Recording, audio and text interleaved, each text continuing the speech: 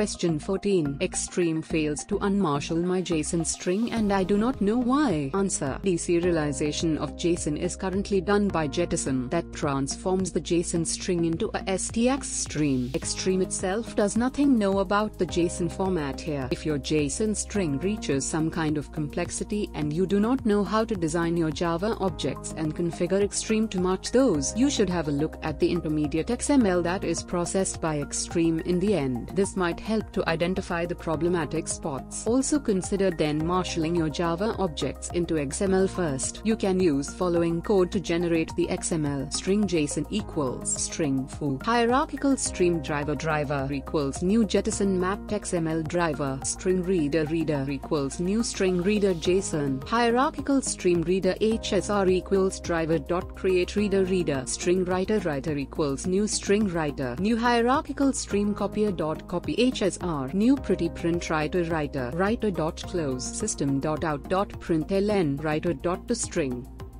Question 15. What limitations has XStream's JSON support? Answer. JSON represents a very simple data model for easy data transfer. Especially, it has no equivalent for XML attributes. Those are written with a leading @ character, but this is not always possible without violating the syntax. For example, for array types, those may silently drop, and makes it therefore difficult to implement deserialization. References are another issue in the serialized object graph. Since JSON has no possibility to express such a construct, you should therefore always set the no_references mode of XStream. Additionally, you cannot use implicit collections since the properties in a JSON object must have unique names.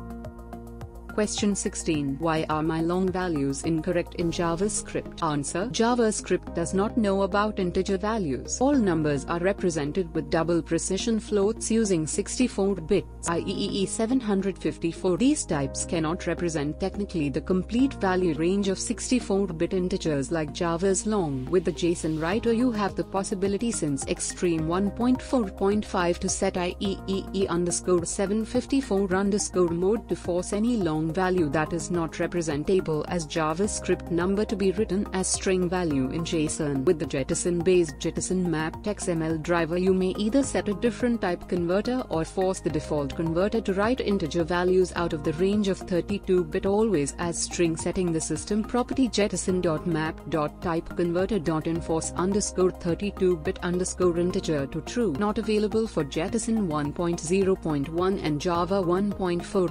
Question 17. Why are there invalid characters in my JSON representation? Answer. The JSON spec requires any JSON string to be in UTF-8 encoding. However, XStream ensures this only if you provide an input stream or an output stream. If you provide a reader or writer you have to ensure this requirement on your own.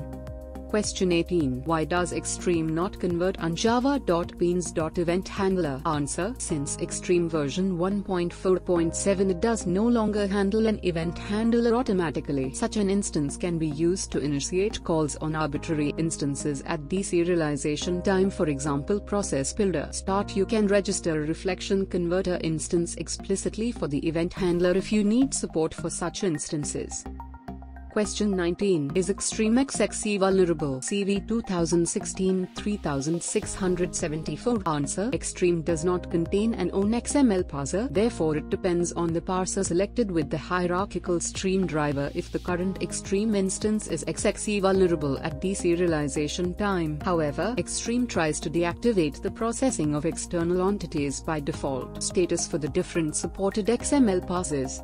Question 20. How does XStream compare to java.beans.xml encoder? Answer. XStream is designed for serializing objects using internal fields, whereas XML encoder is designed for serializing Java beans using public API methods, typically in the form of getX, setX, addX, and removeX methods.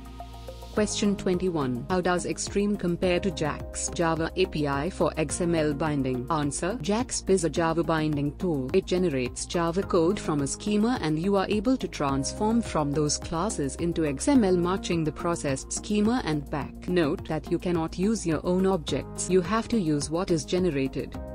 Question 22. Is XStream thread safe? Answer: yes. Once the XStream instance has been created and configured, it may be shared across multiple threads, allowing objects to be serialized/deserialized concurrently, unless you enable the auto detection to process annotations on the fly. Actually, the creation and initialization of XStream is quite expensive, therefore it is recommended to keep the XStream instance itself. If you absolutely have to rely on annotation processing on the fly, you will have to use separate XStream instances for each thread, either by using every time a new instance or by a shared pool.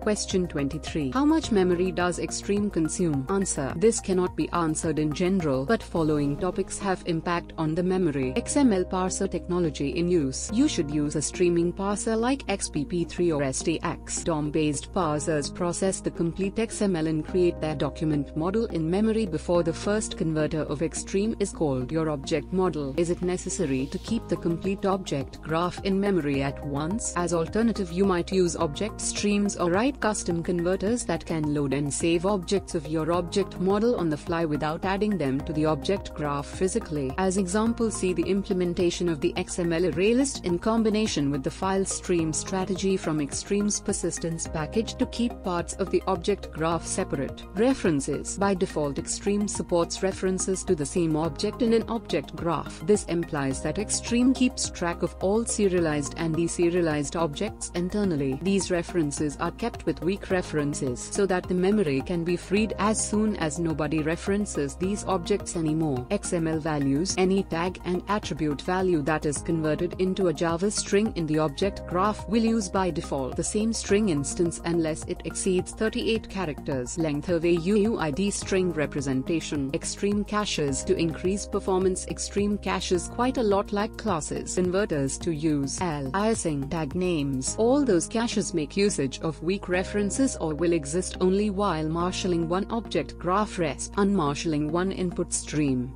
Question 24. Can the performance of XStream be increased? Answer: XStream is a generalizing library. It inspects and handles your types on the fly. Therefore, it will normally be slower than a piece of optimized Java code generated out of a schema. However, it is possible to increase the performance anyway. Write custom converters for those of your types that occur very often in your XML. Keep a configured XStream instance for multiple usages. Creation and initialization is quite expensive compared to the overhead of XStream when calling marshal or unmarshal. Use XPP3 or STX parsers. Note: you should never try to optimize code for performance simply because you believe that you have detected a bottleneck. Always use proper tools like a profiler to verify where your hotspots are and whether your optimization was really successful or not.